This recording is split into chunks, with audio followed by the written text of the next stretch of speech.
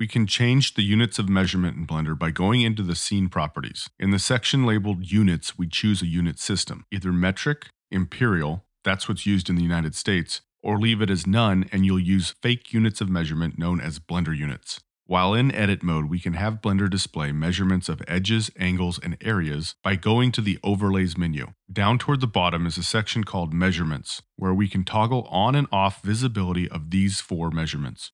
Now relevant measurements will be labeled in the units you've designated in the scene properties.